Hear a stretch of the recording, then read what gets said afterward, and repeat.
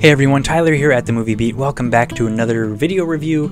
In this one, I'm going to be looking at the 2006 Korean romance, melodrama, thriller movie, My Scary Girl. Written and directed by Son Jae-gon, someone who really impressed me with his movie Villain and Widow. I thought it was real fresh and original, made me want to check out some of his earlier films. When I came across My Scary Girl, it looked like one that I did not want to pass up. It has some really fun looking posters, one of them designed after Sympathy for Lady Vengeance and another one after A Bittersweet Life. So it looked like it was a movie that wanted to have some fun. And with its combination of genres, romance and thriller and melodrama, I had to check it out. So tracked down this 2-disc special edition DVD. Package is really cool, really fitting of the film, so we'll take a look at that a little bit later. The film stars Choi Kang-hee and Park Yong-woo.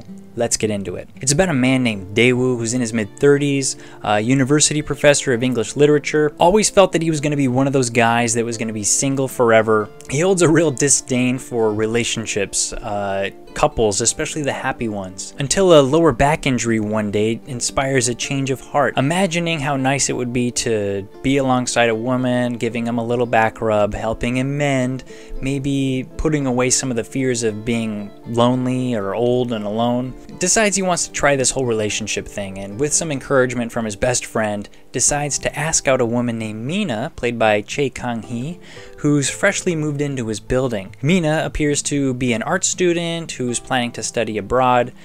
She's planning to live with one of her friends. With Dae-woo never having been on a date before, never having a girlfriend, this part of the movie is hilarious as he's trying to figure out how to act around her, what to do at movies, how to try to be funny. It's awesome, this part of the movie. I love that part of the relationship. So the movie's building up and we find out that Mina is not who he thinks she might be. I don't want to give anything away, but she has got a past that should send most people running. So this movie took home a few awards for writing and directing, and I think it was very earned. It's unusual in a lot of ways. It's not every day that you see in movies, especially romantic ones, the female lead playing the part of a sociopath. You've got these seemingly normal women involved in hiding bodies, digging graves, committing murder, and it's all done in this real playful way that it's entertaining. It does push the boundaries of believability, but just seeing these characters do these things, you just can't believe what you're watching at times. So it was pretty awesome in those regards. Choi Kang-hee, I think, is perfectly cast in this role. I haven't seen her in a lot of movies, but she's got something in her eye that's just hints at a little craziness, and when you kind of expect that crazy layer to break out because she's a sociopath in this movie, she brings it back to completely normal, innocent, cute, and so to hide or mask that craziness underneath, she's got something in her eye that is real perfect for this role. Park Yong-woo also is just hilarious in this movie.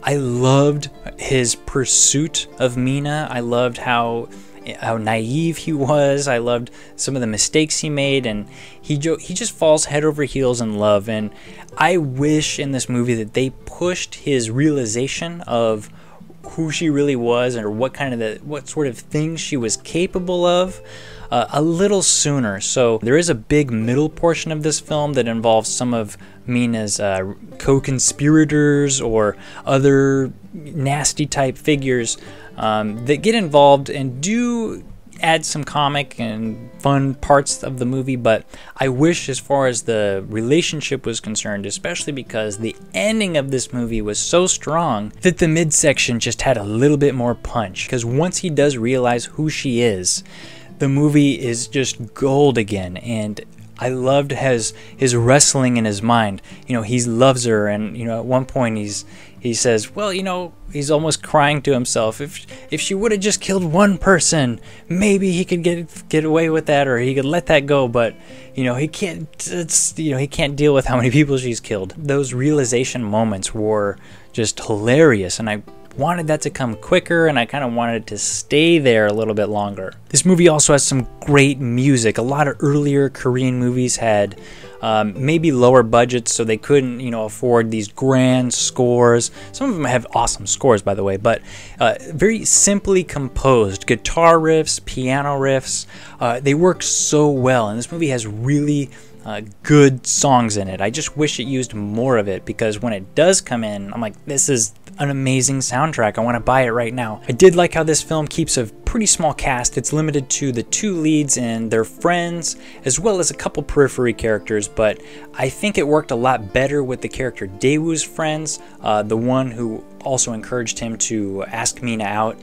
They have a double date at one point that's really funny, and I liked that side of the movie more than Mina's character's side of the movie. When he meets her friends, it's more with the darker humor, the violence mixed with the comedy.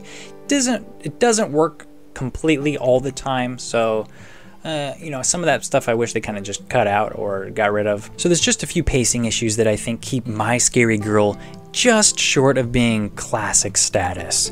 It's got a great first and final act and a pretty good middle section, but it does get a little carried away, and it does have some, some of the darker humor just doesn't come across as well as I think they hoped it would. It also took Daewoo just a little bit too long to fully realize and comprehend the terrifying truths about Mina. I just loved watching him try to mentally cope with all that, so I wish the film spent more time with that part of the relationship. So if you guys like dark, twisted humor and romantic comedies, this is your film. Don't miss it. My Scary Girl. I'm going to rate it a 7 out of 10. Just does a couple things shy of being one of the all-time greats. I'm just going to show you the special edition here.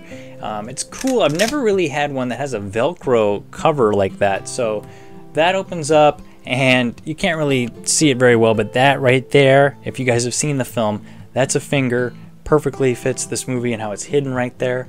This, I didn't know what that was until I watched it. That's a kimchi refrigerator with a man inside of it. Obviously, you'll realize why when you watch this movie.